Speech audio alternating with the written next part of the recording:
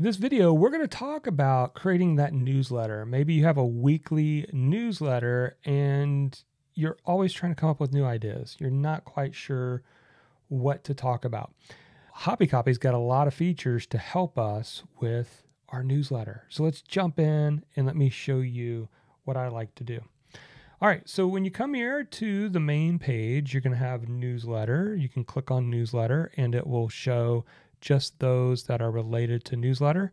Now you have the newsletter creator right here that you can do to just go create one newsletter. But I actually like this one a little bit better. It's called Newsletter Topic Ideas, because not only is it going to give you lots of ideas, but it will also write the emails if you want them to write them. So let's click on this. Okay, so what is the newsletter about? Your brand, your industry, and your specific topic. So let's say my brand is, and I have a kind of a newer website at the time of the recording, where I'm starting to talk about selling books and sports cards on eBay. And so I'm going to call my brand for this particular one, we're going to do the thrifty. Let's do thrifty reseller newsletter. And the newsletter is about this newsletter is about selling books and sports cards on eBay. Target audience would be eBay sellers. Select a tone. I'm going to go with my style. I'm going to say don't include images. And that is it. That's all you tell it. And watch this. This is when the magic happens. We're going to hit create. And now what this is going to do, it's not going to just write a single email. And the formatting's a little off because I'm zoomed in quite a bit. What it will do is it's going to write lots of ideas that we can use, and you can actually keep coming back to this well every single week and use these ideas. I think it's still messing with the formatting a little bit. So let's just do this here. And we'll maybe zoom in here a little bit. Okay. All right. So the first one here, you can see it has boost your eBay sales, the art of thrifty reselling. Now it's just showing this little here because it's an emoji, but it'll probably show the emoji once you hit right. So these are just showing you the idea of this particular weekly newsletter. And you could change any of these bullet points. You could add your own ideas in here. You could remove some of these, but here's how it comes out. So this one would be about selling books, discuss the landscape of selling books on eBay and the potential for high profit margins, share personal success stories of finding valuable books.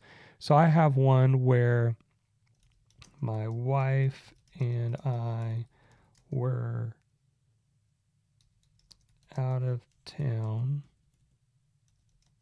in Tampa Bay, Florida, and we came across a $2 book about, what was that about? It was about essential oils for dogs. Yeah, this is crazy, okay? The true story. The book was selling on eBay for $75. All right, so I'm going to just throw that in there because that's a true story that happened to us, where sometimes you could do it when you're selling books on eBay. If you go to thrift stores and you pick up the book, if you scan a little barcode on the back with your eBay app, it'll show you what that book's been sold for on eBay. And sometimes you could come across the gem like we did. When I know nothing about essential oil for dogs, but we scanned that and we could see that it sold several times for around $70, $75. It was like, am I going to buy it for $2? Absolutely. So fun story. I'm going to throw that in there for that newsletter. Okay, it includes step-by-step guide on how to determine the resale value of books on eBay. Highlight some rare books that sold. So I don't want my newsletter to be too long. Provide tips about taking compelling photos of books for eBay listings. I want to remove that too. Share a common mistake. All right, so this is what it's going to talk about in this one here. So now look at these. I'll come back to here and we're going to write this one. But look here. Hot or not, the controversial world of sports card investing. How to cash in on holiday sports card and book sales. From zero to hero, my journey from selling $1,000 worth of cards in 30 days. Now, you want this to be true, right? So I would adjust this. Like the first day I made, I would say maybe the first week. Well, let's see, selling $1,000 worth of cards in 30 days. Yeah, we've sold more than that. So anyways, I would make sure that I'm using something that's accurate. The unlikely books and cards that can make you a fortune. So now if I wanted more, I could click on generate more down here and it's just going to generate more ideas. That's why I said you can continue to come back to this one thing and quickly write your newsletter. So let's write this one right here on the art of thrifty book reselling. So we're going to click the write button right here. And now it is going to write our newsletter. Isn't that cool? So there it goes. It's writing the story. It's hitting some of those other bullet points. It's a really good newsletter, is it not? Now you want to look through it and make sure it's what you believe in your experience. If it's like bad advice, take it out of there. Obviously, I read through every single one, but there you go. Now, if I wanted to, I could flip back to the plan or I could regenerate the whole article. I can also insert it into the document that's over on the blank side of the screen. I can also copy it if I wanted to throw it in another tool that I want to use it to edit there, or I could just delete it altogether. I'm going to insert it into the document.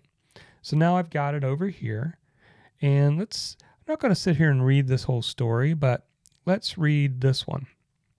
First things first, it's important to understand this. Selling books on eBay isn't just about getting rid of old titles. It's about finding those high potential books, knowing how to price them.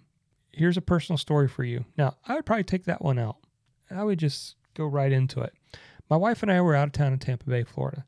We stumbled upon a $2 book about essential oils for dogs. Who would have thought that book was listed for $75? I'm going to actually say that book had sold on eBay for $75. It's more than 35 times the price we paid for it. Now, that's what I call a steal. And yes, about a month later, we accepted an offer and sold the book for $62. So see how I can do like a simple little edit? I can add it, but man, it just got it. Now determining the resale value step by step. Common mistakes to avoid: underpricing your book, neglecting the book condition, not considering shipping costs. Those are all really good. I don't have a newsletter yet for this particular blog, but there you go. That is how you do that. And so I could keep coming back to this. In fact, I'm going to make sure that I save this for when I do launch a newsletter for that particular blog, that I am good to go. And I can keep dipping to the well and do a weekly email. Can you do this? Absolutely you can. I hope this is helpful to you. If you've got weekly newsletters, you've seen now how it works. All right, let's go on to the next video.